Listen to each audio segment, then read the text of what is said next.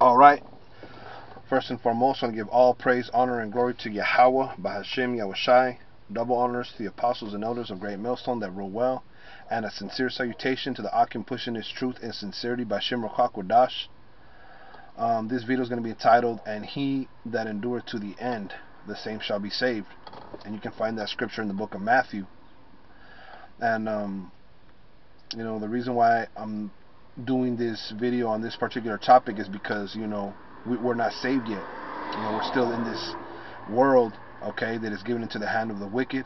We're still in this flesh, and Yahawashi hasn't came back yet. So with all that being taken into consideration, there's still a lot to endure, and I know, speaking for myself first and foremost, there's ups and downs,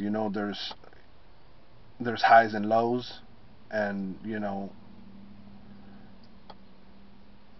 brothers, you're not the only one going through certain things.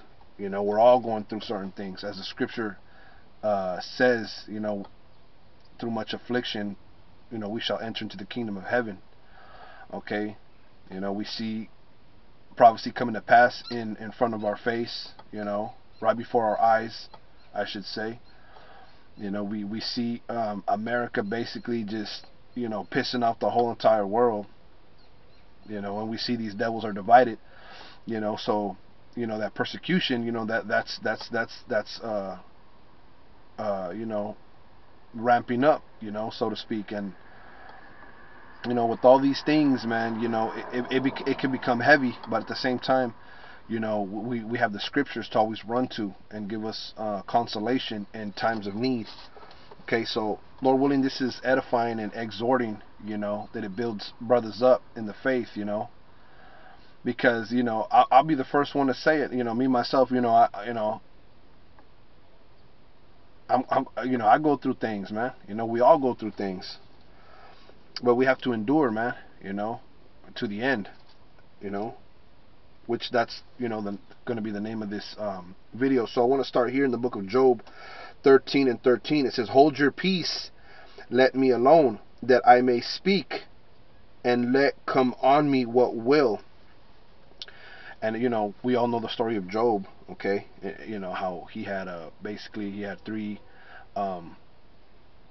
three men that were telling him this, that, and the other, but he was like, yeah, I would speak like that if I was in your place, because he was speaking from catching, he was speaking from the perspective of position where he was catching a lot of hell, So he was saying, "Hold your peace, let me alone, that I may speak, and let come on me what will." And that's how we have. That's the mind frame we have. Let come on me what will, whether it be death, or whether it be we make it out of here alive. Whether it be trials and tribulations, whether it be any manner of affliction or things, let it be the Lord's will. It says, "Wherefore do I take my flesh in my teeth and put my life in mine hand?" You see, it says, "I put my life in mine hand." Okay, so Job was like, "Hey, I'm gonna do what I gotta do, basically. Let it be the Lord's will what happens." This is, let's see, one second real quick. And for the most part, no matter what we go through, hey, we feel like that too. It says, the 15th verse, Job 13:15, it says, "Though he slay me, yet will I trust in him, but I will maintain mine own ways before him." Right? So even in death, man, though Yahawashi slay you, hey, you have to maintain your own ways, because sometimes you catch so much hell, man, you don't even know if the Lord be dealing with you. Sometimes it be for righteousness' sake, and sometimes it be for your wickedness. But either way, you maintain your integrity. "Though he slay me, yet will I trust in him, but I will maintain mine own ways before him." Right? Even unto death, man. Even unto death, you maintain your ways before him. You got to do exactly what the Heavenly Father commanded you. Okay? And that's the mind frame that we have. that we're supposed to have. This is Psalm 71 and 14. It says, "But I will hope continually and will yet praise thee more and more." Right. So we're not dead yet. So what do? We will hope continually and we get praise thee more and more. So the Lord hasn't slayed us yet, but we're going to maintain our integrity. But I will hope continually, right? So, and we continually have hope, man, that if we continue to do the things that Yahawashi has commanded of us, that He will save us. That's why it says here in Psalm 71 and 14, I'm going to run it back. But I will hope continually and will yet praise thee more and more. So we have to continue to do the work, man, more and more, The scriptures say abound in the work, abound in the ministry, and abound, grow in faith and grow in charity, grow in knowledge. It's good to be in the history. It's good to look things up. The Hebrew. It says we'll get praise thee more and more, right? And we're going to praise the Lord more and more, man. It's not time to slack, but it's time to preach this gospel, as far as as hard as we can and as much as we can. This is Psalms 104 and 33. "I will sing unto Yahawah as long as I live. I will sing praise to my power while I have my being." You see that? I will sing unto Yahawah as long as I live. And when you go into that word sing, let's see if I can get it real quick. Psalms 104. And let's see what it says for that word song. Sing. Shayar.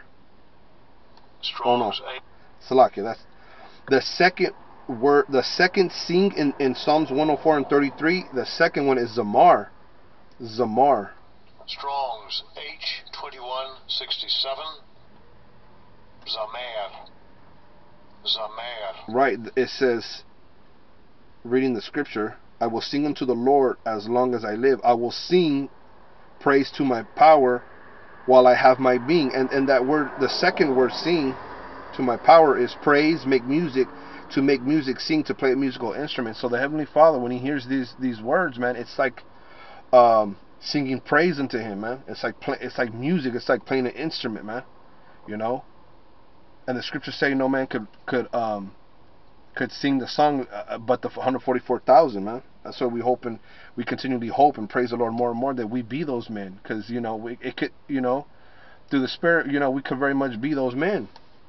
Yeah, and we take action in that. We take a spiritual righteous praise in that. So we have to, no matter what we go through, because we're gonna go through things, man. Right? Let's get a couple scriptures on going through things, man. Because I know brothers out there go through things. I go through things. Miscarries in the truth. Let's get the book of. Let's see where I want to go to. I wrote some scriptures down. Let's see if I can get them all out. This is First Thessalonians 3 and 3. "That no man should be moved by these afflictions, for yourselves know that we are appointed thereunto." Right, we're appointed thereunto these afflictions, man. So no matter, brothers, maintain your integrity, man, because this is part of the ministry. Look, if you read the Apostle Paul and the things that he went through, he went through a lot of things, man, and he suffered for the kingdom. This is let's see, right, when you look up that word in 1 Thessalonians 3 and 3,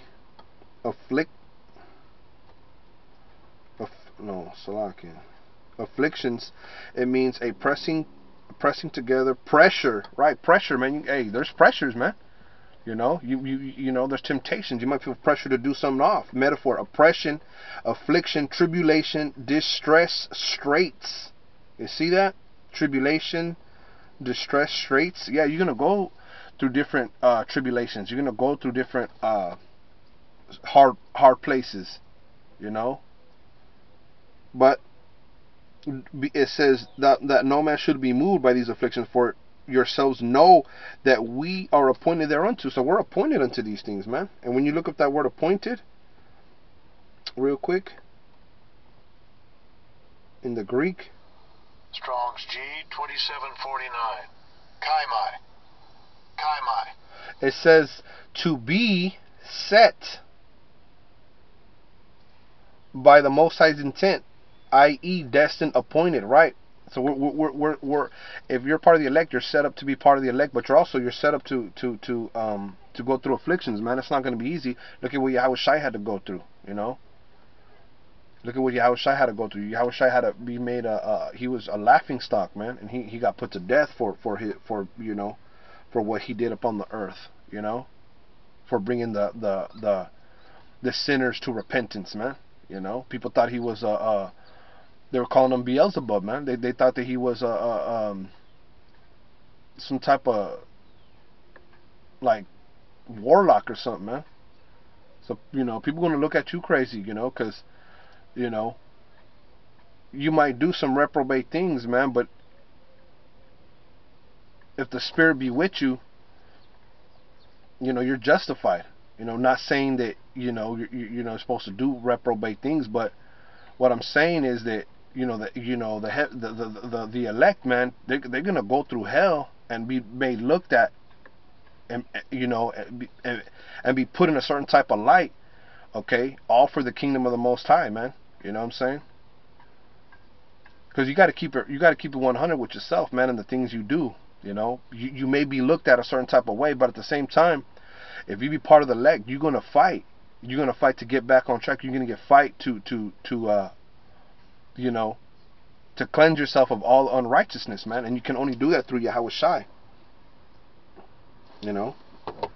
This is 2 Thessalonians 2 and 4. So that we ourselves glory in you in the churches of the Most High for your patience and faith and all your persecutions and tribulations that ye endure. Okay? So the apostle Paul was telling the Thessalonians, man, he's like, we glory in you in the churches of the Most High for your patience and faith. You see? Because you have to have patience, man. You have to have patience, man. What does it say? Let patience have its perfect work in Romans the 5th chapter. Right? I think, it's Romans 5, if I'm not mistaken. It says, Romans 5 and 3, and not only so, but we glory in tribulations, also knowing that tribulation worketh patience, right? Your tribulation that you go through, it worketh patience, man. You see? And patience experience, right?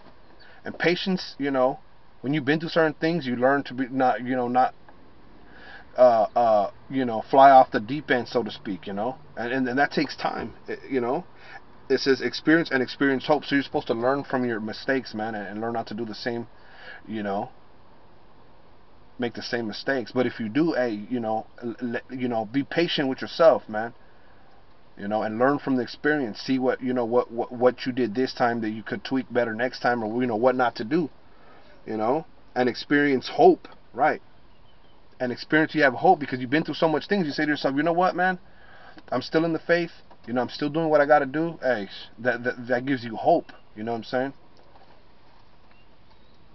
And hope maketh not ashamed, right? There's no shame in having hope, man. In righteous things, there's no shame. There's no shame in hoping for better. There's no shame in knowing where you go off and knowing that it takes time to get right. There's no shame in that, man. We all need that. You know what I'm saying? We all need to take that in consideration. It says, and hope maketh not ashamed, because the love of the Most High is shed abroad in your hearts by the Holy Spirit, which is given unto us. Right? As long as you have the Holy Spirit, the Lord is still dealing with you. As long as you can, you have that faith, and have faith to yourself and and to the Most High. You know what I'm saying? It's a spiritual thing. When the Spirit is dealing with you, and when it's not. King Saul knew when the Spirit wasn't dealing with him. Okay? That you're supposed to know yourself. Know ye not, yourself, lest ye be reprobate. So you're supposed to know yourself, man, and know that you ain't a reprobate, man. You know what I'm saying? Because there's a lot of avenues and a lot of different things that you're gonna encounter in this walk, man. The Apostle Paul, hey, he spoke about being shipwrecked and all kinds of things. Let's see. Let's see if I can find that scripture real quick.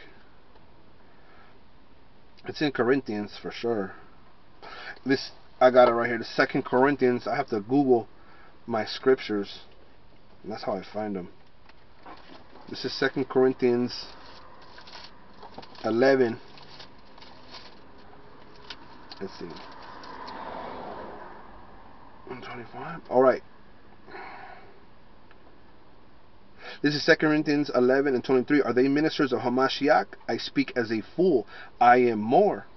Okay. He says, I am more. You know, because, the Apostle Paul, he wasn't behind the chiefest of apostles, man. You know what I mean? Even though he was born, into the truth through the Spirit, at an untimely birth. Like he was the last of the apostles to be born, to come into the truth. This is, are they ministers of Mashiach? I speak as a fool. I am more. In labors more abundant, in stripes above measure, in prisons more frequent, in deaths oft.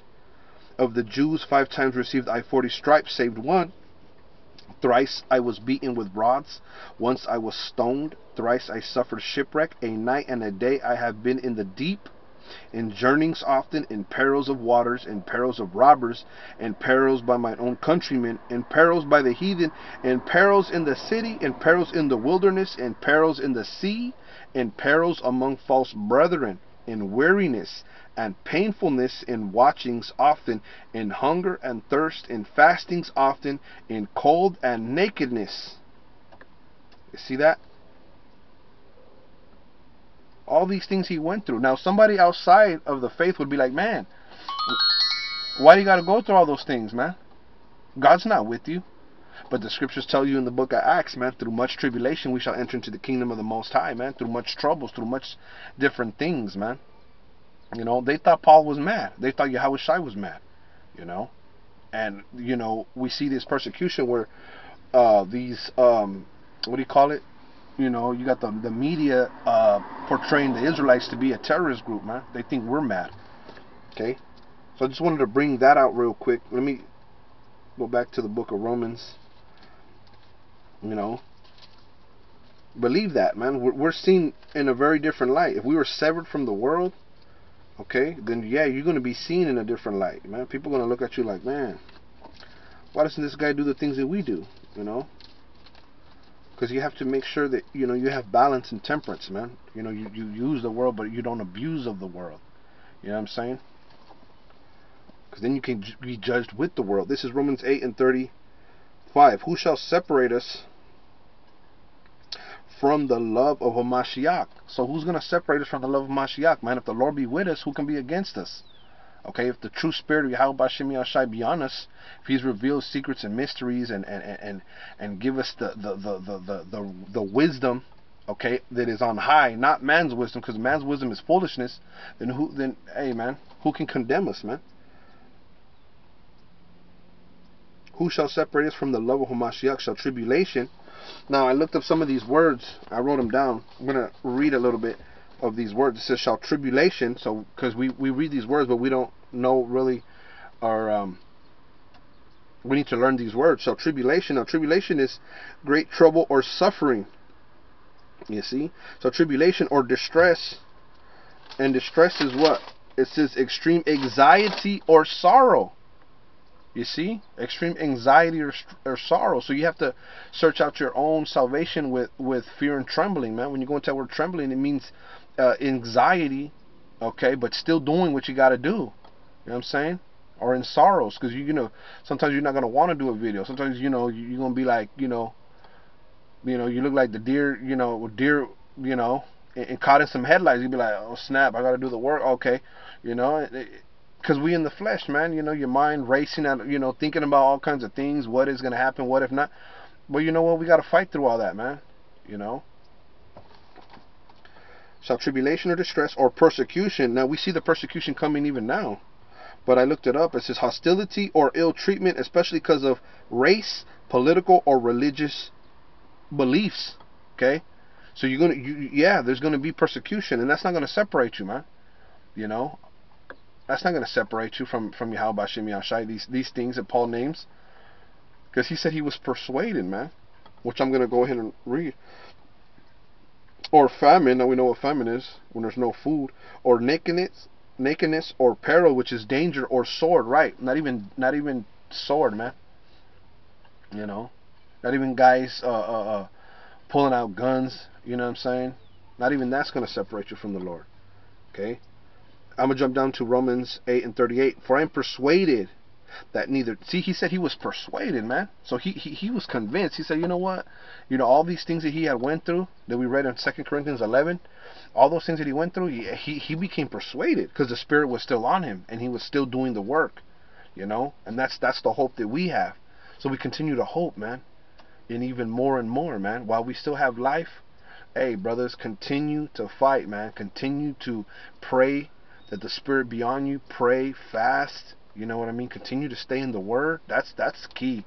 That's I'll be honest with you. That has been my fuel. That is very important to stay in the Word. The Scriptures tell you in Revelation, the 1st chapter, blessed is he who readeth. For I am persuaded that neither death, nor life, nor angels, nor principalities, which are demons. All right, that's another thing I want to speak about. Demons, man. You gonna have spirits fucking with you, man. You know what I'm saying? Excuse me for saying it like that, but I'm gonna put it to you like this, man. If Moses parted the Red Sea, all right, if Yahawashi cured people from different demons, you see, if